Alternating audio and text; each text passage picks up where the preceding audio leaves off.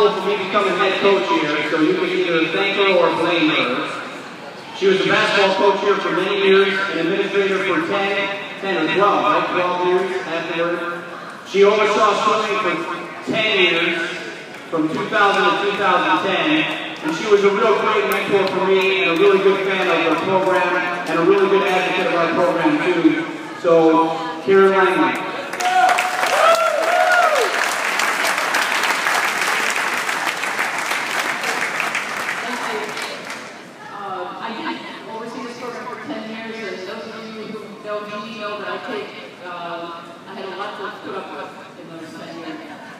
But I really enjoyed it. I was a basketball coach before that. I had not done anything with swimming, and I really had a good time supervising this program, especially working with Matt and his staff.